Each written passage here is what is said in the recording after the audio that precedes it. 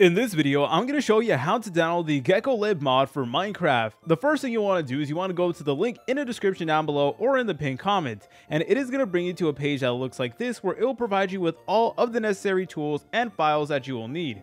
So the first thing you want to do is you want to go to step number 1, and that is to install a mod loader. Now there's many other mod loaders that you could use, but for this video we're going to be working with Fabric because that is the most optimized one for Geckolib. But anyways guys, underneath step number 1 you're going to see this link that says fabricmc.net, and all you want to do is you want to go ahead and press on it just like so.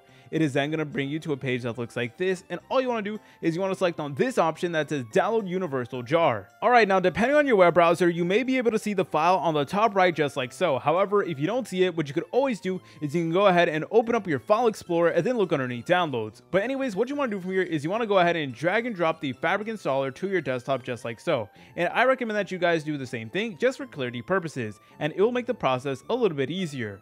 Alright, the next thing you want to do is you want to head back over to the website, and step number 2 is to download Geckolib for your Minecraft version. So underneath step number 2, you're going to see this link over here. So all you want to do is you want to go ahead and press on it just like so, and it is going to bring you to a page that looks like this.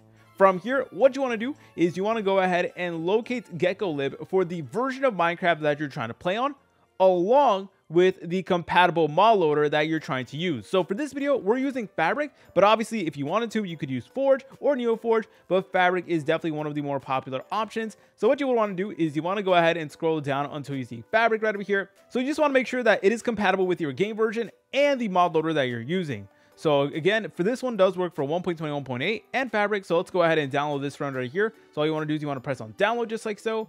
And again, you want to go ahead and drag and drop the file to your desktop just like so.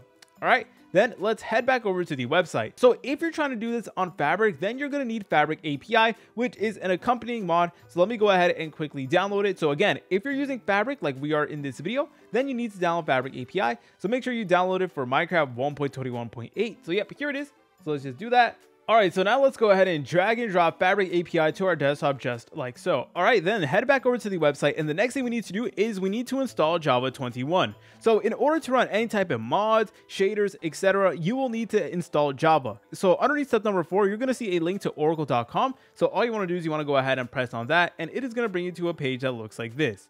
From here, please select on JDK21, just like so. Then you want to select on your operating system.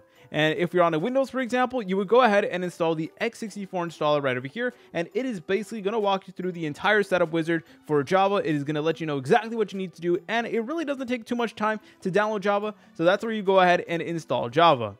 Alright, so afterwards, once you went ahead and install Java, you can go ahead and minimize out of your web browser. And at the moment, we should have 4 things. Number 1, we should have Java installed on our system. We should have Fabric installer, the Gecko library mod, and also Fabric API. What you want to do first is you want to right click on Fabric API, then select on Open With, then select on Java TM Platform SE Binary. You should see this option if you already have Java installed on your device. Alright, so once you went ahead and select on Java, it is going to take you to a page that looks like this, and where it says Minecraft version, please select on the version of Minecraft you're working with. Again, you want to make sure throughout this entire video you are working with the same version of Minecraft. But anyways, make sure that Create Profile is selected, then go ahead and press on Install just like so. Then it will say successfully installed, so go ahead and just press on OK. Then you can close out of the Fabric installer, and all you want to do from here is you want to open up the Minecraft launcher like you normally would. Once you're in the Minecraft launcher, please go ahead and select on Java Edition, then go to the top menu and press over here where it says installations.